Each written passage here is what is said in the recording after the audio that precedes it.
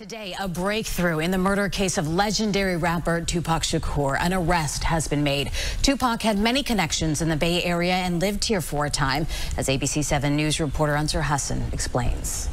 We are here today to announce the arrest of 60-year-old Dwayne Keith Davis. After 27 years, Dwayne Keefe D. Davis was charged with the murder of legendary rapper Tupac Shakur. For years, Davis was one of 4 suspects in the investigation. Davis, who lives in this house in Las Vegas, isn't the accused gunman, but authorities say he devised and orchestrated the plan and wrote about it in his 2019 autobiography. We always thought that it was New York versus L.A. Well-known Bay Area attorney Burris represented Tupac in a civil rights lawsuit against the Oakland Police Department in the early 1990s. Burris hopes this development won't trigger revenge killings.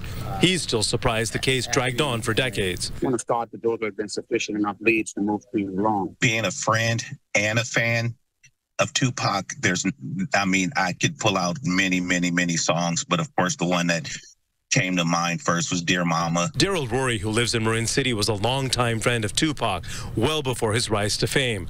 One concern he has, Davis may be in custody, but he may not be the man who fired the gun that killed Tupac. We don't want somebody just to be in jail to satisfy his family and satisfy the people who loved him. If this guy was involved, then so be it. But, it's a bittersweet day. But on this day, Rory is focused on the legacy of his friend, the artist whose music still remains relevant today. His name is still up there. I just hope justice will be served, if not today, at some point. And may he rest in peace. Ansar Hassan, ABC 7 News.